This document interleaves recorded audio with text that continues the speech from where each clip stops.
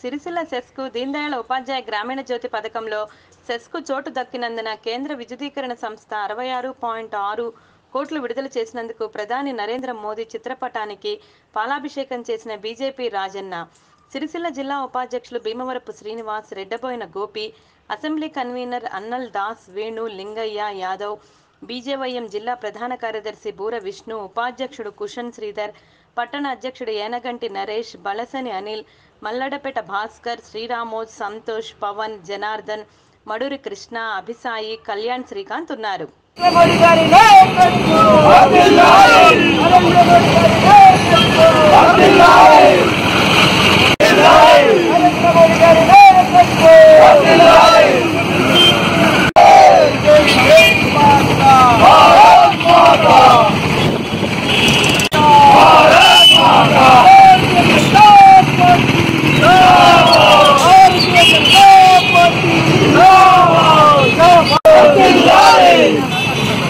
భారతదేశంలో గ్రామీణ ప్రాంతంలో ఇప్పటికీ భారతీయ జనతా పార్టీ అధికారంలోకి వచ్చినాక 40% ఇంకా గ్రామీణ ప్రాంతాల్లో విద్యుత్ క్రాంతి లేక హీన వ్యవస్థలో ఉన్న మన ప్రధానమంత్రి గారు ప్రతి పల్లెకు ప్రతి ఊరుకు విద్యుత్ క్రాంతిని అందించాలనే లక్ష్యంతో భారతదేశంలో ఇప్పటికీ 95% ప్రతి గ్రామానికి కరెంటు అందించారు.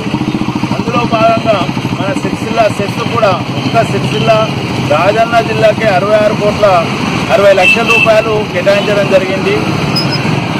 భారతీయ జనతా పార్టీ ప్రధానమంత్రి నరేంద్ర మోదీ గారు భారతీయ జనతా పార్టీ ఉన్న అధికారాల్లో ఉన్న రాష్ట్రాలే కాక ప్రతి రాష్ట్రంలో కేవలం ప్రజా సమస్యలు ప్రజల్ని దృష్టిలో పెట్టుకొని పార్టీలను దృష్టిలో పెట్టుకోకుండా ఈరోజు ప్రజలకు దగ్గరగా ప్రజల అవసరాలకు తీర్చే విధంగా ప్రధానమంత్రి గారు అన్ని వాళ్ళ అవసరాలకు అనుగుణంగా ఈరోజు నిధులు సమకూర్చుకుంటే ఈరోజు ఈ రాష్ట్రంలో ఉన్న అధికార పార్టీ టీఆర్ఎస్ ప్రధానమంత్రి గారిని ఎటువంటి కూడా ఏమి ఇవాళ ఢిల్లీ వేయమని చాలామంది చెప్తారు. వాళ్ళు ఇంతవరకు ఢిల్లీ వేయింది కూడా ఎవరికి తెలియదు. అయినా ఈరోజు సిరిసిల్లకు ఎన్ని నిధులు కేటాయించినందున భారతీయ జనతా పార్టీకి వారందరూ కృతజ్ఞతలు ఇవ్వాలి. ఈరోజు ఈ డబ్బుల్ని ఎటువంటి కుంభకోణాలకు తావు లేకుండా ప్రజలకు అవసరాలకు వినియోగించాలని మేము కోరుతున్నాం. ఇప్పటికే సిరిసిల్ల పట్టణంలో చాలా పోల్లు విరిగిపోయి కూలిపోయి ప్రజలు ప్రమాదాలు ఎదుర్కొనే పరిస్థితి. వాటిని అన్ని దృష్టిలో పెట్టుకొని ఈరోజు వారన్నింటినీ డబ్బుల్ని సద్వినియోగం చేసుకోవాలని ఈ సందర్భంగా భారతీయ జనతా పార్టీ ప్రధానమంత్రి అయిన నరేంద్ర మోడీకి ఈరోజు భారతీయ జనతా పార్టీ పట్టణ శాఖ తరఫున